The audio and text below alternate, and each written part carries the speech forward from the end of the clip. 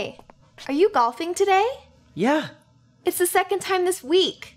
But you said it was fine. It is fine. It's perfectly fine. Are you confused by female behavior? Wish you had a translator to understand what she means?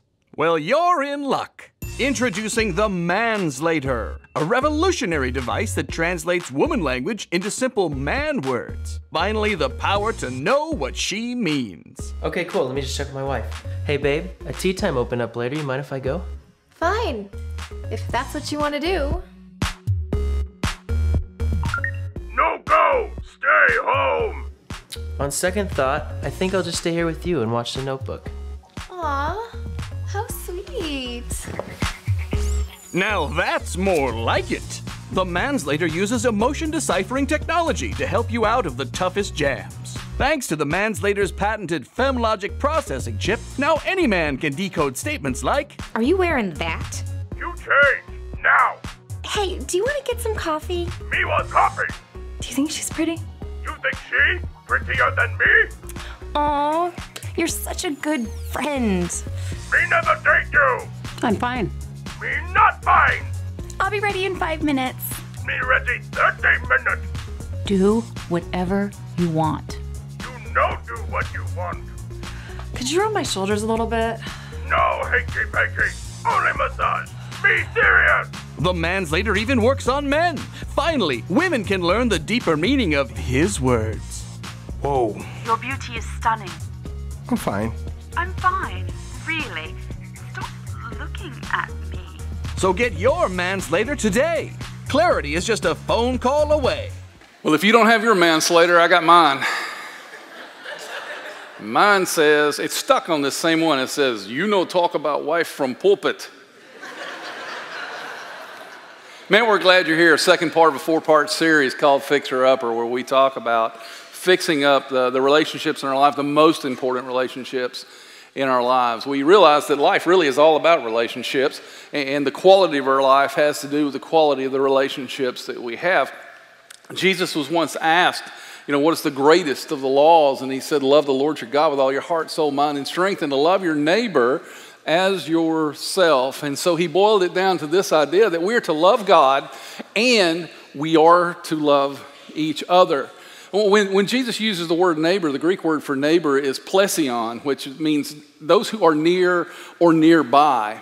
And so in this particular series, we're talking about not outdoor neighbors, which are the people that you meet at the ballpark or at the gym or at your children's school or at work or wherever it is you run into them. We're talking about your indoor neighbors, those who are most nearby, those who are the nearest to you, your wife, your husband, your children, maybe your grandchildren, maybe it could be anybody that lives in your household, those people who see you for who you really are and know the best and the worst about you.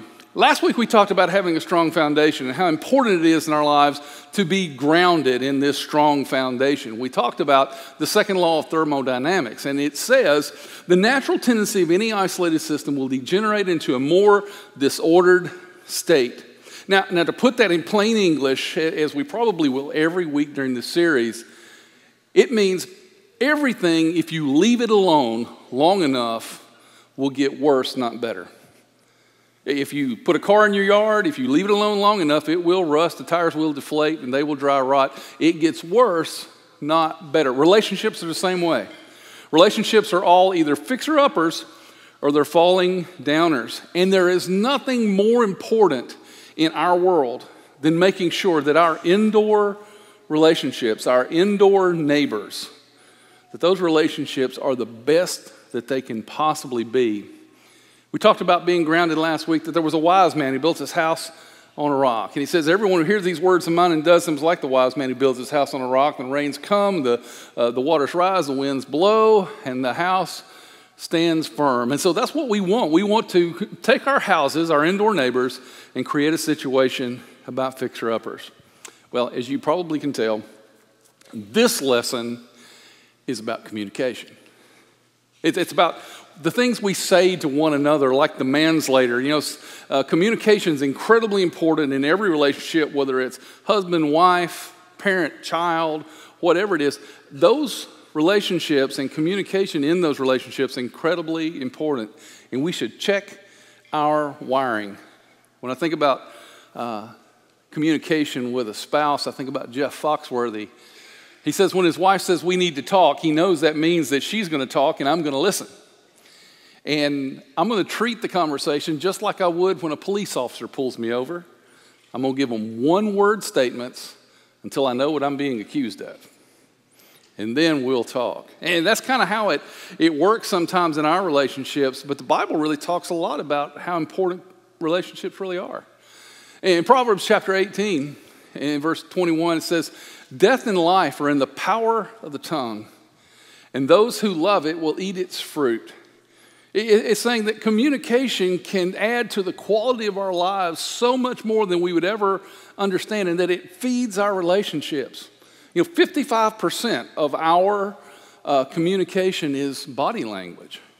That's why a lot of times when I used to interview people for jobs, I want to be in person. That way I could see their body language, not just hear their words. But those people who love to communicate, the power of the tongue, it'll feed your relationship. In James chapter 3, verse 2 and then verse 4, it says, "For we all stumble in many ways, and if anyone does not stumble in what he says, he's a perfect man, able to bridle the whole body as well. So also the tongue is a small part of the body, yet it boasts of great things." And in that verse of Scripture, he refers to, between these things, to ships and that are steered by a small rudder and things like that. The tongue, communication, seems like a small thing, but words have great, great power. Now, as we've been talking about Fixer Upper, and we've been talking about Chip and Joanna Gaines, if you've seen the television show Fixer Upper, and we said last week the very first thing they do is check the foundation, make sure that there's a good, solid, sound foundation. But one of the other things they do is they check the wiring in the house to make sure that the wiring is good, because they know if the wiring's not good, that what can happen is fires can get started and it can totally destroy the entire house. And it's the same way in our relationships. If the wiring is not good, if the communication is not good, it can start fires that will destroy our entire relationships. Now, in a house, a single-phase wire looks a little bit like this. As you can see, it's got the little wire there. You got a hot wire, ground wire, neutral wire. The hot wire is where power comes in to the circuit. It's how power is initiated into the circuitry within the house. Now, first, let's talk about hot wire communications. Hot wire communication is communication where there is introduction of words, and with words, there's intention. Whenever we say anything, we have an intention behind what we're saying. Sometimes our intention is good. Sometimes our intention is selfish. Sometimes our intention is angry. And we have to realize that depending on who we're talking to, our words have different weight. For instance, this is a small group Sunday, a connection Sunday. I tend to choose small groups to be in to where they will weigh my words less than other people do. Because sometimes when I say something, people assume that I'm talking for our church. Usually I'm not. But sometimes when you say something, depending on who you are and the relationship you have, the words weigh heavy. Well, guess what? With your indoor neighbors, your words are heavy. And so when you introduce words into this community, you become that hot wire. And in communication is not about what is said, it's about what is heard. It's about how communication is received. When I first started working for AT&T, the most simple thing they told us about communication is in order for communication to work, there has to be transmission and there has to be reception. If anything gets broken between transmission and reception, you do not have communication. And so realize that when we're the hot wire and we're the one introducing words into this community, this indoor neighbor relationship, we have to understand that it's about how they're going to hear it. Communication is not about what you say. It's about what the listener understands about what you say. No communication happens unless it is received with clarity. It's about not about what you say, but about how the listener understands what you say. Now, in my house, here's kind of the motto I would like for my family to think about. If I said something that could be interpreted in two ways, and one of them makes you sad or angry, I usually meant it the other way. And if I did mean it the other way, I am so sorry for the mean, awful, accurate things I said. When initiating communication, it begins, I want to encourage you, if you're the hot wire, when you start initiating communication into this indoor relationship with your indoor neighbors, begin with the end in mind. But before anything comes out of your mouth, if you have that kind of control, which is really, really hard, I want to encourage you to begin with the end in mind and to think, what do I want them to hear? What do I want them to do? If you want to begin with the end in mind, ask those two questions before anything comes out of your mouth. What do I want them to hear and what do I want them to do? There was an American poet named Patrick Delaney, and he once wrote these words. He said, "Think all you speak, but speak not all you think." And when we're the hot wire in this relationship and we're introducing something that is going to have an effect with our indoor neighbors, we should think all we speak, but it might be wise not to speak all that we think. Well, back to the diagram, you've got a hot wire. You've also got a neutral wire. The neutral wire is probably one of the most important wires in this bundle, and there's a reason for that. What this neutral wire does is it takes the power that's being introduced into the circuitry and it redirects the power so that the rest of the circuitry can work. It transfers it to all the other appliances, transfers it to everything else. When you think about this neutral wire and you think about it in communication in your home, someone introduces communication into your home. How does it affect the person that you're communicating with, the neutral wire? And how's it going to affect everybody that's downstream from that neutral wire? How does it affect all the other people in your home, all your other indoor neighbors? It creates a circle of power. And what we do is we create meaning and usefulness from this kind of communication. And when the communication comes in really, really hot, and you know what I'm talking about, angry, sarcastic, passive-aggressive, how do we keep the power flowing? How do we become a neutral wire when that communication is really, really hot? Well, I got some things that I'd like to share with you. Maybe these are the ways that attitudes that we can have so that we can be a good neutral wire when someone else is introducing things into our community and they're way, way hotter than we know how to deal with it. First, we need to look at that person with some acceptance. We need to be a good neutral wire in a communication. In our communication, we need to have acceptance. Therefore, accept one another, just as Christ also accepted us to the glory of God. We can't change other people. We have to understand that whoever is introducing that communication into our world, they are what they are. I don't know how many times you've heard someone say this about a friend, is that they've said something, they've introduced something way too hot into the conversation, and someone else who is showing acceptance says, well, I know that was hurtful, but that's just fill in the blank with a name. That's kind of the way acceptance works. We have to accept people as is. It reminds me of a story of a bride that was getting married, and she was really, really afraid about walking. She was shy, quiet, and wasn't sure she was going to make it all the way down the aisle. And so the minister told her, says, when you get up there and you start, just concentrate on the aisle. And then when you get further down, you concentrate on the altar. Just look at the altar and just think, don't look about all the people, just think about the aisle, and then you think about the altar. And then when you get up there, don't look at everybody else, you just think about him. And so as she walks down the aisle, she says, aisle, altar, him. Aisle, altar, him.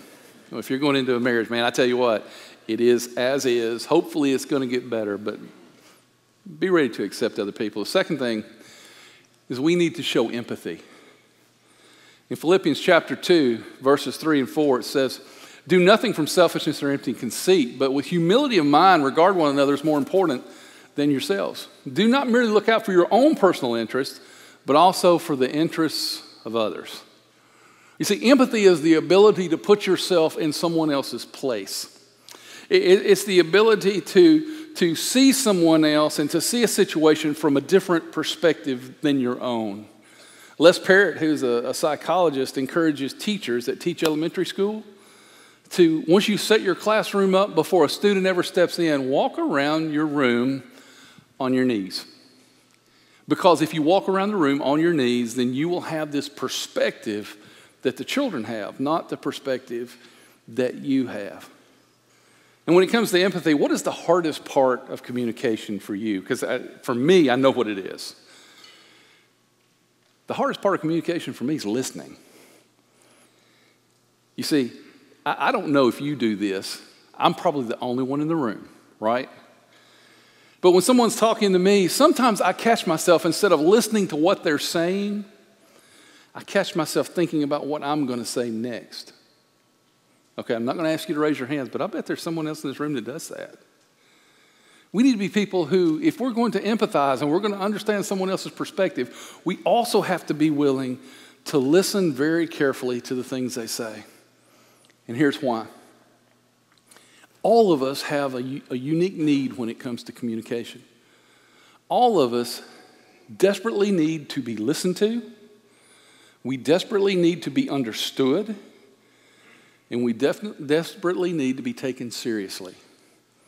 And if we can't be listened to, understood, and taken seriously, what happens is that our life is not as full as it should be. If we don't have at least one person that will listen to us, take us seriously, and understand us, we can't live a full life, especially in the community, the indoor community that we have. So we should have acceptance. We should have empathy. Next, we should have forgiveness.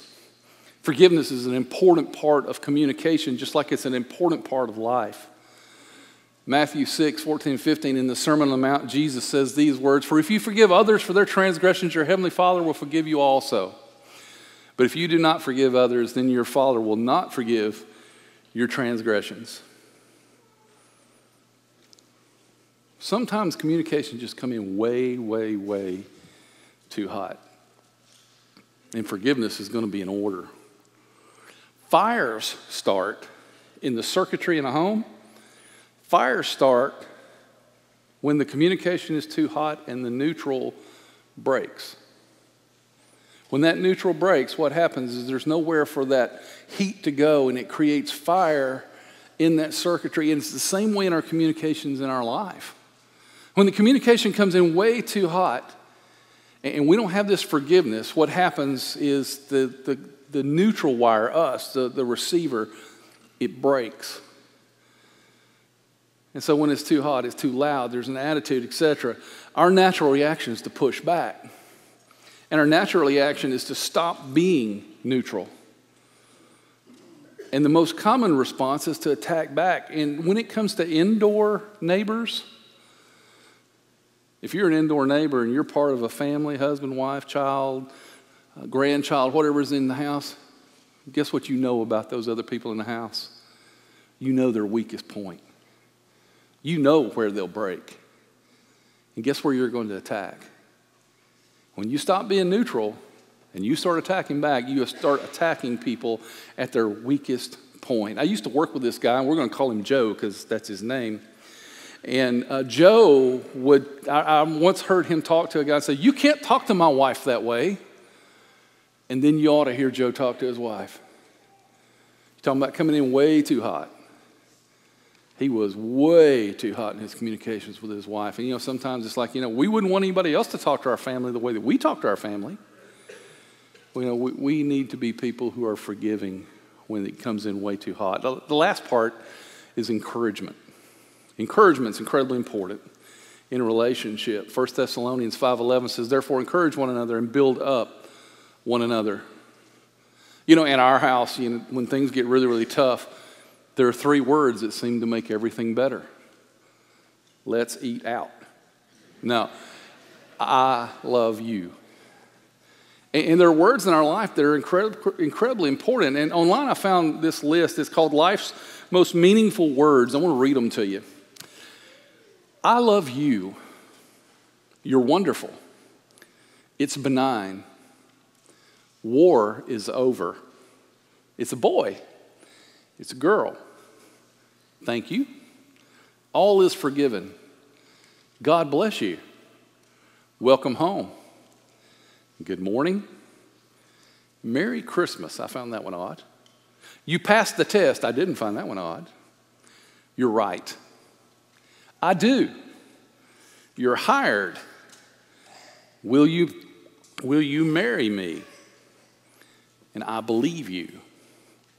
It's funny how words have great deal of power. You know, words are so powerful that there was a time in the history of man that to be able to write was considered evil. That the ability to draw words because of the power within words was equivalent to divination, to witchcraft. And that's why, even to the day, I don't know if you know this or not, that's why we call writing words or drawing words spelling. Because at one time it was considered casting spells in order to be able to write words. Words powerful. Well, in James 3, as we continue on, it says, so also the tongue is a small part of the body, yet it boasts of great things. See how great a forest is set aflame by such a small fire. I have an illustration here, and I just thought it'd be kind of fun to do this. All of our lives are like dry wood, all of our relationships. And sometimes instead of choosing acceptance and empathy, forgiveness, encouragement, we douse them with harsh actions. And then we stand back. You ready for this, Paul?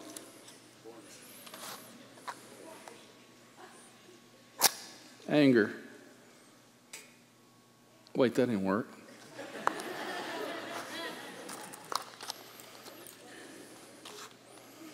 Passive aggressiveness.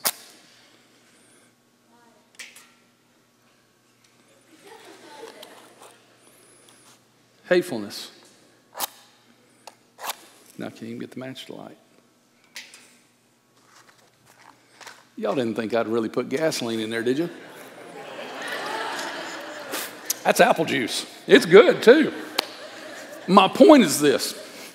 If all our relationships are just right on the edge of being able to go up and smoke, you got two choices. You can cover them in sweetness, or you can cover them in an accelerant. And the tongue is a fire. It's able to do good, it's able to do bad. Why don't you choose good? Why don't you choose to douse your relationship in sweetness, the sweetness of acceptance, the sweetness of empathy, the sweetness of forgiveness, the sweetness of encouragement, rather than to douse your relationship in anger and passive aggressiveness, revenge. You see, it's important that we be good neutral wires. Last part of this lesson is about the third wire, the ground wire. You know, we talk about the hot wire. That introduces power into the circuitry. The neutral wire spreads it out to the other parts of the circuit. The neutral wire breaks, you got a fire. But you also have a ground wire. And a ground wire is incredibly important. It's an additional path that safely returns the power that can't be handled by the neutral wire back to the earth. If you see a diagram and you see a thing called PE, that stands for protective earth. That's the ground wire. And a lot of times in our lives, though, we don't think it through when it comes to the ground wire. I remember when I was in college, our dorm room looked like a fire prevention video. Really, our dorm room looked a little like this. If you remember this from Christmas Vacation, there was Griswold was wiring up his house, and that's kind of how it looked. But you know, a lot of times what happens is that we have a plug that looks like this. It's got three little prongs. This prong here is your ground prong. And so we want to have an extension cord. It's not long enough, and so what we do is we take one of these that only has two, and we cut that little tab off at the top, And we do this, and you're not grounded. And so if the neutral wire can't handle the power that comes through, guess what? There's no grounding in this circuitry. There's no grounding in your relationship. And fires start. Destruction happens. We ignore this wiring. You see, the way to prevent total destruction in our conversations with indoor neighbors is to make sure that we're grounded properly. It's to make sure that maybe it's coming in too hot, maybe we're not able to handle all of what's happening with that heat as a neutral wire, and we need to make sure that there's some grounding in the life of our indoor neighborhood. Fires start when we're not properly grounded.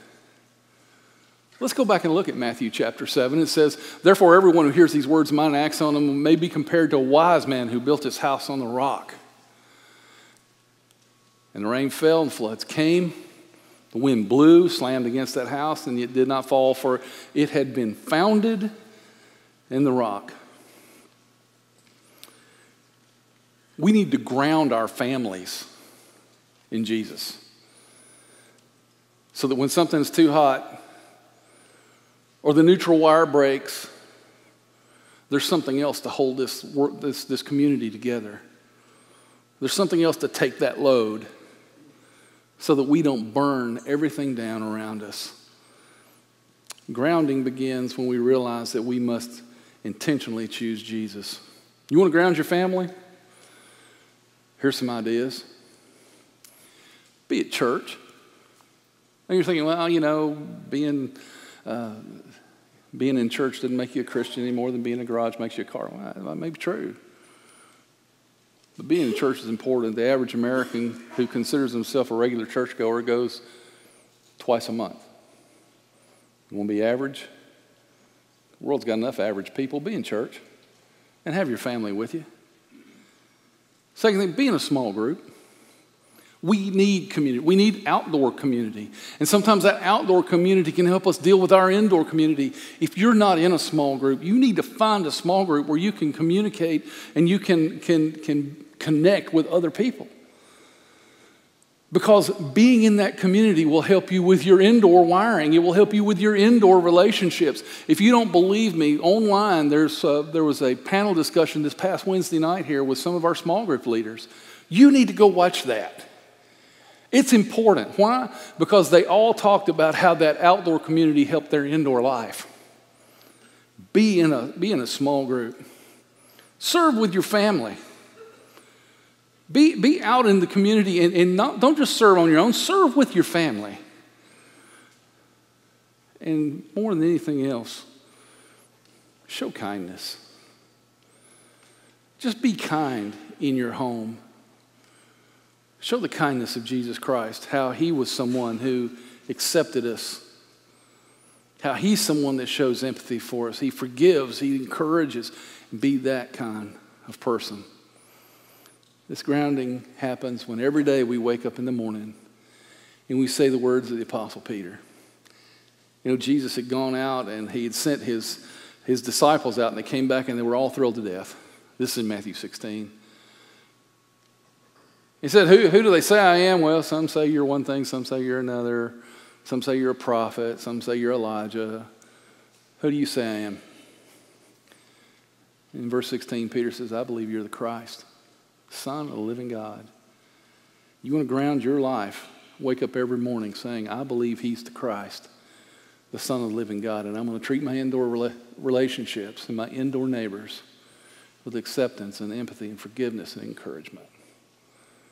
My words will be sweet, and I vow not to burn my house down around me. Check your wiring. It's important. Let's pray together. God, you're amazing. We thank you for this day and the love that you show us. May we be people who show that love to the people who are closest to us. Strengthen us, guide us, and allow us to have the humility to follow you. And it's in your Son's name we pray. Amen.